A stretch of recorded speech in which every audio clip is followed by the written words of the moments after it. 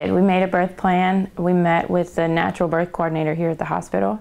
She helped, and we also took a class, and in that class they gave us a sample birth plan that we used and kind of filled in the information that's best suited us. Through looking at other birth plans, some were really long, some short, and we thought it best to keep it one page. We gave it to the doctor, we reviewed it with her, and she even signed it.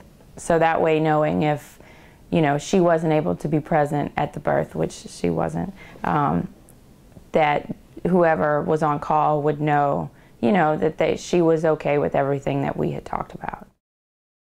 I think being prepared, for me, helped to just reduce any stress. I know you have to be open to changes, so we were open to that, and we even included some of that on the birth plan, like if we can't do this, then we would like that. The nurses were fantastic. The doctor, we didn't have our doctor there, so I guess that would be the one unexpected, but the on-call doctor let us do our thing. She was wonderful.